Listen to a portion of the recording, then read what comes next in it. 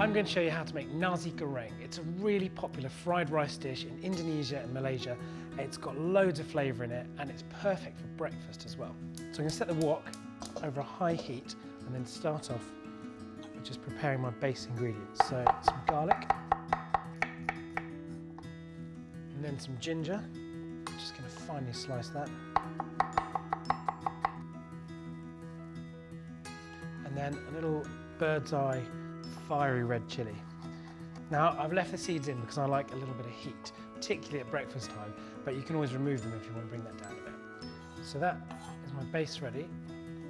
And then I've got some coriander. I'm going to save the leaves for garnish at the end, but I want to take off the stalks. So you can see the wok is just very lightly smoking. It means it's really, really nice and hot. And I'm going to go with some vegetable oil. And then a quick swirl around the pan.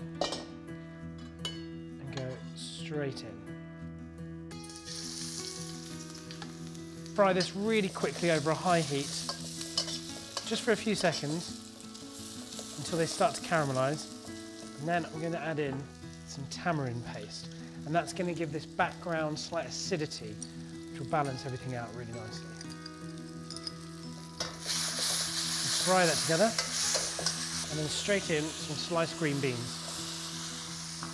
And then in with that chopped coriander stalk.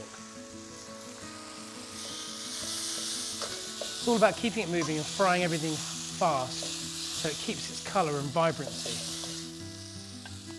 And then next up the rice. I've just got some microwave rice just to make this a really easy, quick dish. That goes in.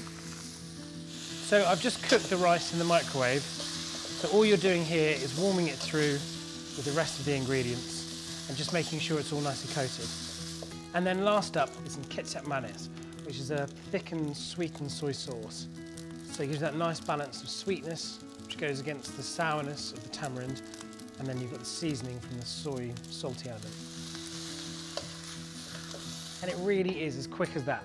Now to serve up, top it off classically with a fried egg, and then finish with some crispy fried onions, chopped coriander, and a wedge of lime. Now for more great recipes like this, hit the subscribe button.